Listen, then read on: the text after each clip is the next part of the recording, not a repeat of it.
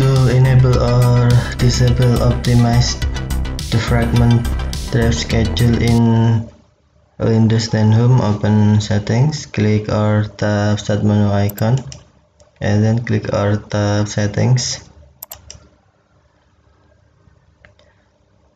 Select system,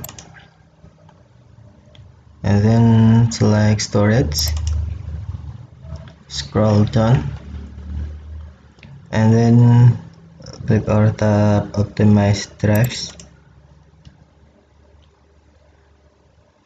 Click or tap change setting on schedule optimize. Drives are being optimized automatically, frequency weekly. Click change settings. To enable a schedule, check run on schedule, or to disable, uncheck run on schedule. You can also change frequency, daily, weekly, or monthly.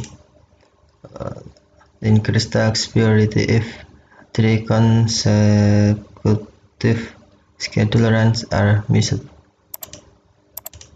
You can also choose drive, select all, or just a specific drive, and then tap OK.